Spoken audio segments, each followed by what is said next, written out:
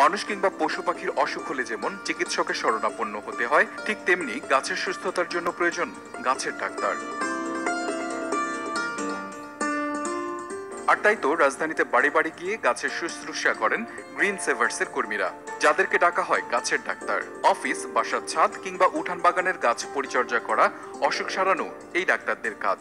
ঢাকা শহরে মানুষের জন্য হসপিটাল আছে, কিন্তু গাছের জন্য কোনো হসপিটাল নাই। সেই জায়গা থেকে আমরা ভ্রাম্যমান বৃক্ষ ক্লিনিক বা গাছের হাসপাতাল এবং বাগান সেবক বা গাছের ডাক্তার শব্দগুলোর সাথে নগরবাসীকে আমরা অভ্যস্ত করাচ্ছি।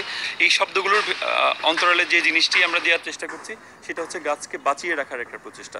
গাছের রঙে রং মিলিয়ে এই ডাক্তারদেরও রয়েছে বিশেষ পোশাক, আর সাইকেল হলো তার ভ্রাম্যমান বৃক্ষ ক্লিনিক, যারা পাতা দেখে বলে দিতে পারেন কোন গাছের কি অসুখ।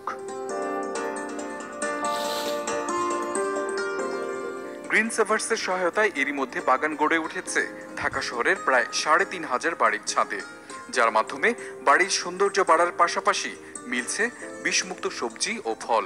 যেমন এখন আছে আমার করলা আছে, তারপরে এই যে সিম গাছ উঠতেছে, লাউ গাছ উঠবে ইনশাল্লাহ। লাউ খাই আমরা, কিন্তু গত বছরও পাইছি, তার আগের বছরও পাইছি। এলাকা ভেদে গাছের এই চিকিৎসা সেবা পেতে মাসিক খরচ হবে ৮০০ থেকে ১৫০০ টাকা। প্ল্যান্টস ডক্টর নামের মোবাইল অ্যাপের মাধ্যমে ছবি তুলে পাঠিয়ে কিংবা ফোন করে গাছের সমস্যার সমাধান পাওয়া যাবে বিনামূল্যে।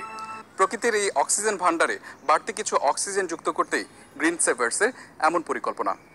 আর এ ধরনের উদ্যোগেই পারে রাজধানী ঢাকাকে একটি সবুজ নগরী হিসেবে গড়ে তুলতে, বলছেন পরিবেশবিদরা।